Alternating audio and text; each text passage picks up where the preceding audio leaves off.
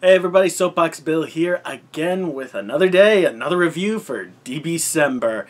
And we have another Batman movie, and another Robin, and another origin story.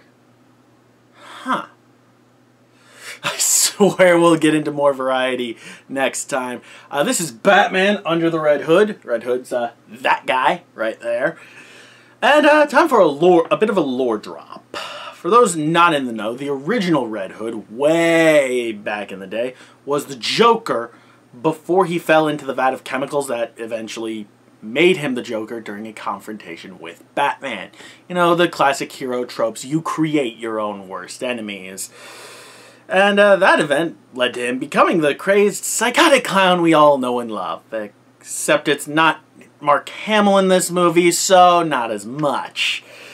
What do we got next? Many years have passed, and the Joker is now locked up in Arkham, but the mobster boss Black Mask has taken over the criminal underworld in Gotham. Black Mask is called Black Mask because his head looks like a black mask. Very unimaginative name, but then again, one of my favorite heroes is named Spider-Man because he was bit by a spider and does whatever a spider can. We'll talk about superhero naming conventions some other time. On a side note, why are the police using blimps?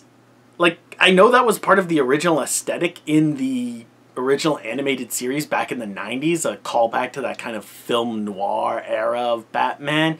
But, think about it. When was the last time you saw a blimp that didn't have Goodyear on it? For me, that was...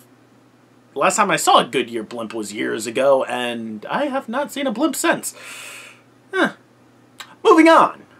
There's a new player on the field, a new person calling himself the Red Hood, who is challenging Black Mask to take over the city. One part vigilante, one part crime boss.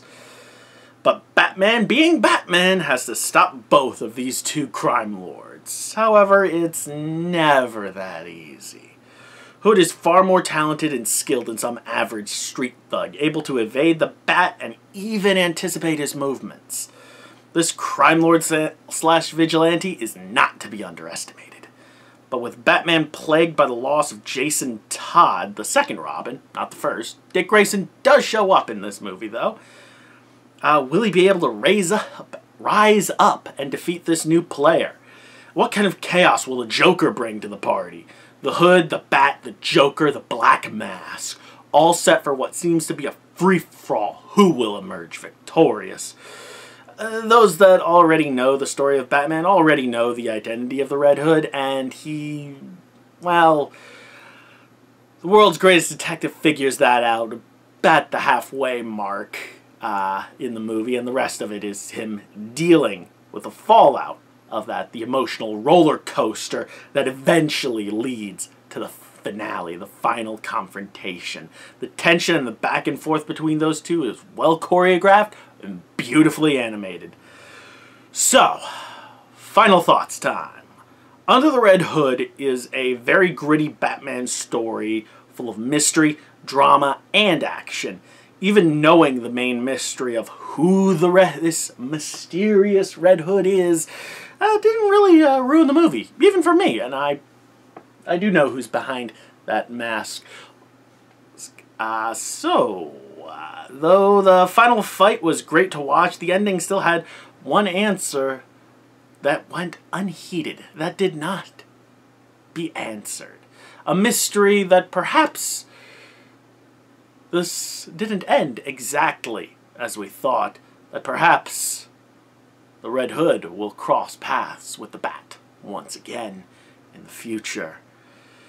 There's also some continuity issues, but mainly that's kind of because I watched Son of Batman before this, though technically this takes place before Son of Batman. So,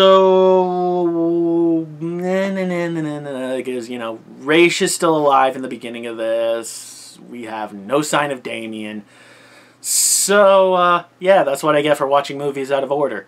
But I will not stop watching them out of order now. I won't. You hear me? I won't.